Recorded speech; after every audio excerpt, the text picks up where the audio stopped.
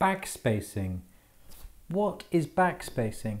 This is something which I had to get my head around a bit. When you buy a telescope for astrophotography, you don't just buy the telescope, you also then have to buy a flattener to make the image flat, or the field of view flat. Now this is a flattener and reducer built in. You can see it says reducer flattener, and this is a 0.8, which means that whatever the focal length is of your scope, you times it by 0.8 and this creates a new focal length. So in essence, it gives you a wider field of view because it shortens the focal length. So if I was to take a 715mm and then times it by 0.8, it would create a 572mm focal length telescope with this flattener. And you can also have the same again, but with a 0.1 flattener. So basically this keeps the native focal length of your telescope. So if it was again 715 times by 1 is 715. So that basically gives you the same focal length. Now why would you want to do that? Why would you want to put a reducer with a different focal length on? Well, the truth is it speeds up your telescope and increases your field of view. So if you had an f7 telescope with this, it would become around sort of an f5, f6 telescope, depending on the aperture of the telescope.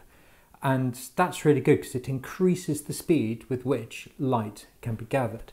But the thing that you need to know is the distance between the telescope that fits on the end of the flattener here, which is this one, and then all your gubbins, filters, and then eventually your camera that goes on the back. Now when you buy these, they should tell you what the backspacing between the end of the flattener and the camera sensor.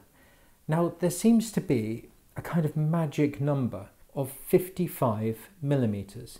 Now that's not always the case, but on the whole, from what I've looked briefly online, if you can create 55mm from the back of your flattener to the camera sensor, then all of the stars are going to be pinpoint accurate, particularly on the edges. So how do you create that? There is a method that I use, and it's different for every camera. So I've got an Altair cooled camera here, and I've also got an SV Bony cooled camera here. Now on this camera, from where the thread is on this part here to the sensor, I've written it down. It is 17.5mm. So the first bit is 17.5mm. Then typically in my imaging chain, I put a filter draw. So this here is a filter draw. This bit here, and that would be the next bit. So this bit screws onto there. So I've got 17.5 on the camera. This filter section here is 17mm again. And then I have to add those up and work out how many additional spaces I need for this Coma Corrector. So I've got a Coma Corrector on there, which you can see. So that's the Coma Corrector for a Newtonian scope.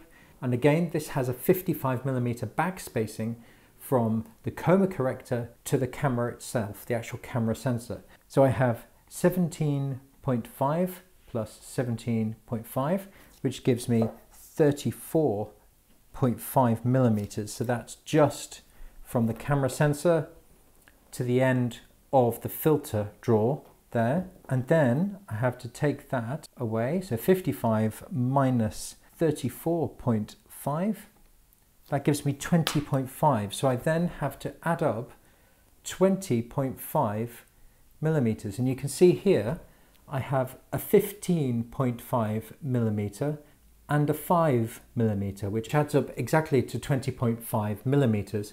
So in total, with this camera and this image chain, I have exactly 55mm.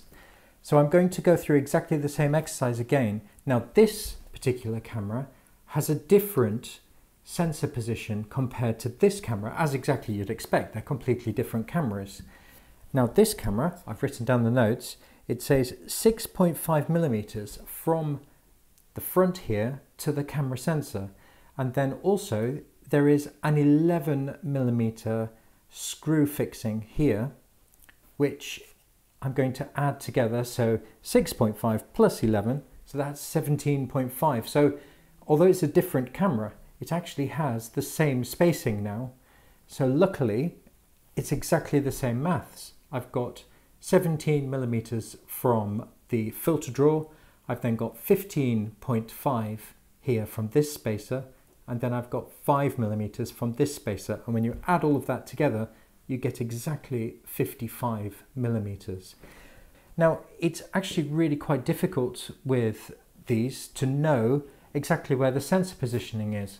And we're very lucky with this particular camera and with this particular camera that the manufacturers actually give you the positioning of the sensor, the camera sensor, and that information is absolutely valuable. But it's fair to say that not every flattener has that golden 55 millimeter requirement, or not every Coma corrector has that golden 55 millimeter correction, because they're not perfect. They have optical errors as well, and quite often you'll end up with a collection of different extensions just to tweak the back spacing on these cameras. And when you buy a camera, so this is the one that came with the SV Bony one, it actually comes with a huge array of different spacers, and even some of these are tiny shims to put in, which can change the back focus by fractions of a millimeter. So really small distances. I think there are 4 teeny tiny shims in here to change the back focus.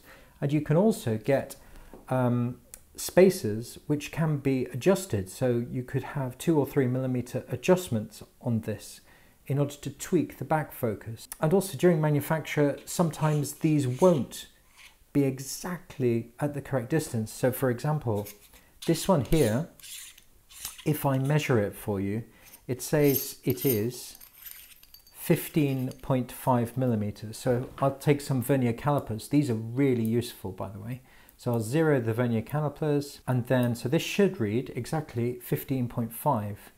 So if I measure that, so it reads 15.49, which is incredibly accurate. So it's still slightly out, and if you were to increase that with 3 or 4 spacers, eventually that error builds up. So theoretically, although you've got exactly the right spacing, you might need to tweak it slightly as you go along.